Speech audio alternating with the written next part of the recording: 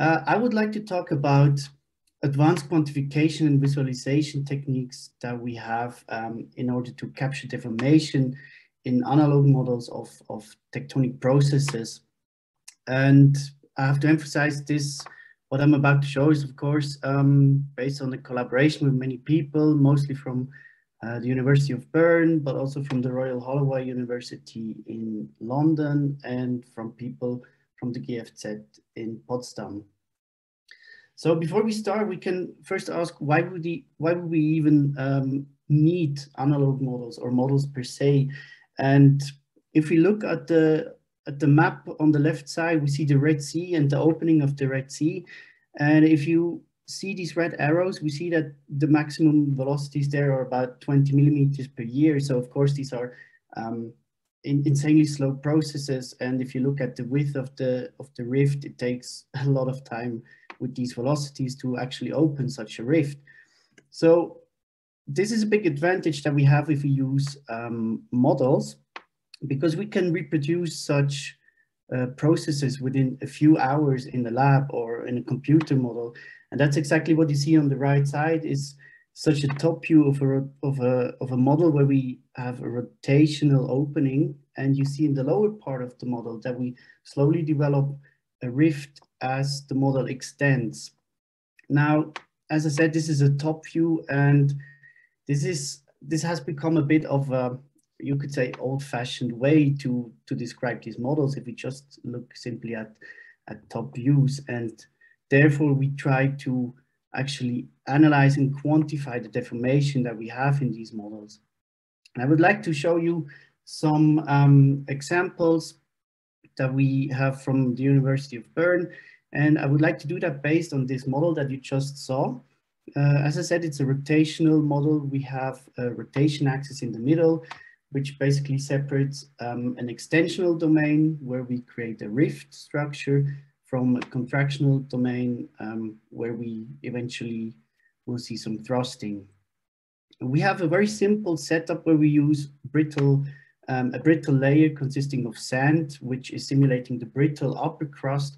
And then below, we have a viscous mixture of a material which deforms in a ductile fashion to simulate the lower parts or the warmer parts of the crust. So if you have such a machine, if we want to quantify deformation, we first need to ask ourselves, how can we capture deformation? And for this, we have a monitoring setup, which basically consists of two different things. And the first one is the blue cameras that you see on top, which we use for surface deformation analysis. This is basically a very simple array of three cameras, three DSLR cameras, with which we are able to quantify deformation at the surface of the model. And then the second part, if we want to know more about the internal deformation of the model, if we want to capture what's going on inside of the model, we make use of a close collaboration with the Forensic Institute here in Bern, and we are actually allowed to use their X-ray CT scanner to do so. So I would like first focus on the blue part, on the surface deformation analysis. And to quantify deformation at the model surface, we make use of a technique which is called the digital image correlation, or DIC. And what this is doing is it basically correlates or cross-correlates intensity patterns from subsequent images or subsequent time steps. And based on this, it's able to identify displacement vectors over time, which then can be split up into two components on a 2D plane, basically. In the case, if we have a stereoscopic camera setup, we are also able to map the topography over time, which then also allows us to define the vertical displacement of the displacement field. And like this, we are able to obtain a three-dimensional displacement field at the surface of the model. Now, how does that look like? We have here again the same model that I showed you before on the left. It's the top view. And then on the right side on top, we have the evolution of the topography. And at the base, we have basically the evolution of the displacement, or respectively its derivative, the strain. And the strain in this case is maximum normal strain, which is a good indicator for stretching. It's basically the magnitude of the stretching axis. And if I run the model, we see now that in contrast to the left side, we have a way better idea of what is going on. We see the topography, how it evolves, you see how the rift evolves, how it subsides, and how it propagates towards the rotation axis. And what we see at the bottom with the strain is that we have a very localized deformation, which is indicated by the strain. And we see that we have these two rift boundary faults, but as the model continues, as it goes on and on, we also see that over time we start to develop these intra-rift faults, which is something which we probably would not see if we just look at the top view image or the top view movie. Okay, so what I've shown you so far is basically quite state of the art these days if we analyze sandbox models. And as I said before, in Bern, we are quite lucky because we are able to use a CT scanner.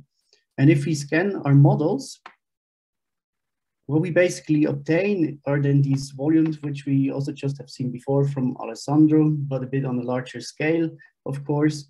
And you see on the left side, such a volume, such a CT volume, where the rift develops over time.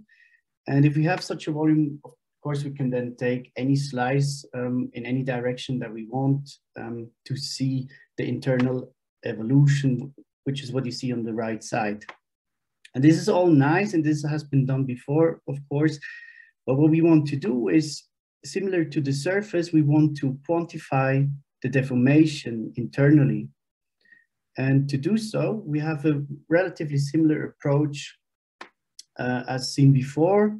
Instead of the digital image correlation, we use digital volume correlation, or DVC, which we also just have seen before. It's the same principle as DIC, but it works on a volume, so on volumetric data. And in this case, we do obtain a three-dimensional displacement vector, but not at the surface, but really in space. And that gives us the big opportunity that we see deformation inside of the model in 3 dimensions, and also strains. So if you look at this, how does that look like? We then see that on the right side on top, we have such a CT volume again from the model at a final stage. And we can take any cross sections that we want, and we can display any displacement components we would like to, and so on. And on the left side, the green, indicated by the green frame, you see such a horizontal slice through the model, which is in a way similar to what we see at the surface. But in this case, it really goes through the brittle layer of the model. And you also see that there's already nicely localized subsidence, indicating the rift, of course. At the lower part, we see, indicated by that blue frame, we have such a longitudinal transect. And there's the same, we see vertical displacement, indicated by blue. We have the subsidence in the rift.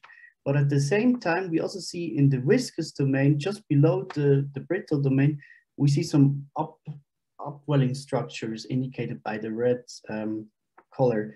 And that's, of course, also something that we see if we have such a classical transect, which we can see on the right side at the bottom. So these two techniques are quite nice to then obtain a comprehensive picture of the displacements and the strains and so on. But if you want to go on, we can then ask, how can we extract more data? How can we get more information out of it? What can we do to obtain certain patterns, perhaps, or detect some mechanisms, underlying mechanisms, and so on? And this is an example where we used a threshold on surface data. So this is from digital image correlation. And this is from the same model, and we just set a threshold to the strain in such a way that whatever you see is evolving in red has a strain value higher than 10% or 0.1, and everything which is white is just below. And if we apply that to every model, we get a very standardized way how we can track the rift propagation. And that's exactly what you can see on the left side, where we did that for several models. And there we have rift tip propagation over time.